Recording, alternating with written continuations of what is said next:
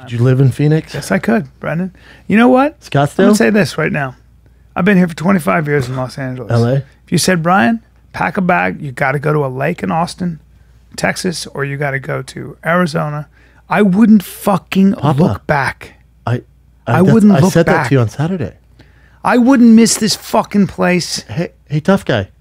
I wouldn't miss this fucking place. But I said those exact things on Saturday. I said, pack your bag. You're the only reason I'm still in LA. I know. And you went, well, you got to figure this out and this out. I got kids. All right. Where to move them. But you just said if I said that, you would go. You're the only reason I'm still in LA. Let's let Rogan be the canary in the coal mine. Let's let him kind of figure Texas out or wherever it is he's going to go. And then we'll, I always say, Joe, you go do all the work and we'll come over.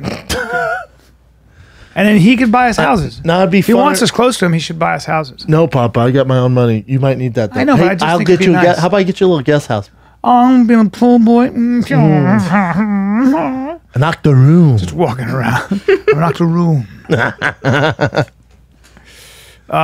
Let's just dude, as soon as you say you can go to Texas, I'll buy a house. Fuck.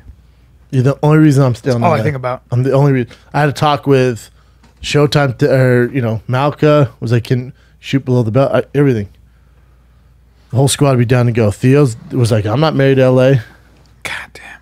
What if there's a massive exodus, a comedic exodus that goes to Austin? I'm just sick of the shit around here. Oh, man. Why? The traffic and the fucking the 13% taxes. Dude, some homeless took a shit by my coffee shop. You ever see Nancy? Shit. A human shit. Yeah, you ever see Nancy Pelosi's fucking district in San Francisco? Yeah, take a look at it. It's just homeless as far as the eye can see.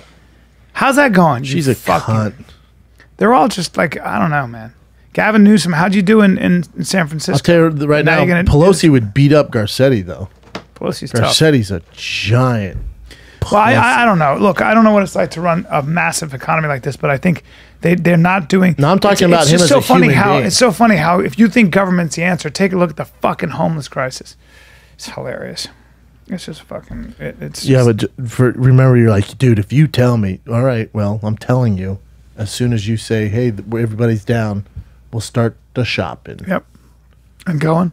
Yep. When I'm in San Antonio, don't be surprised if during the week, during the day, you're gonna be at Hotel Emma, and I'm telling you, you're gonna call me as soon as you walk in and go, oh, let's move here. I understand, but I'm going to drive the 45 minutes, 1 hour to Austin, and I'm going to go and look at property. Are you in San Antonio?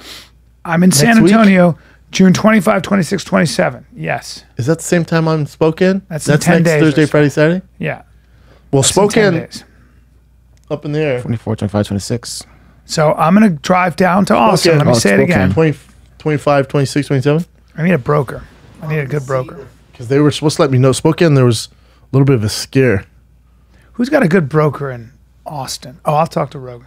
I'm going to tell you this right now. Yeah. Watch your tone. Okay. What's going to happen? What are you going to do? Use some of that boxing you've been doing? Don't you fucking disrespect. Hey.